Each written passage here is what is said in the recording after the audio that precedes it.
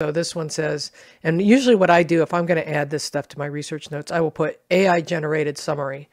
And then I will put this in quotes. And so it's like based on the information in the 1910 U.S. Federal Census. In 1910, I don't even know how to pronounce this, in Flownsby Ward, Brook, West Virginia, Melinda, it says Cass, but her name was Coss, a 52-year-old widowed woman from Pennsylvania, was the head of household. That included her 3 children, Bessie, Wade, and Elizabeth. Despite being widowed, Melinda had 13 children, all of whom were living.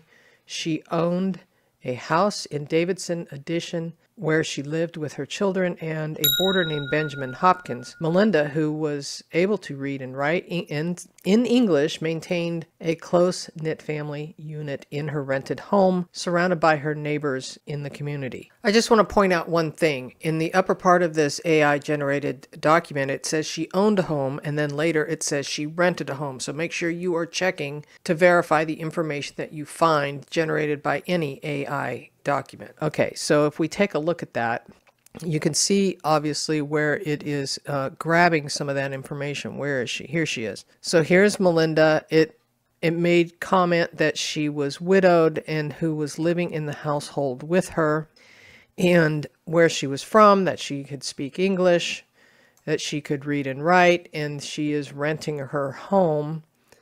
And so it's pulling that together and kind of creating a little narrative, so I just wanted to share that.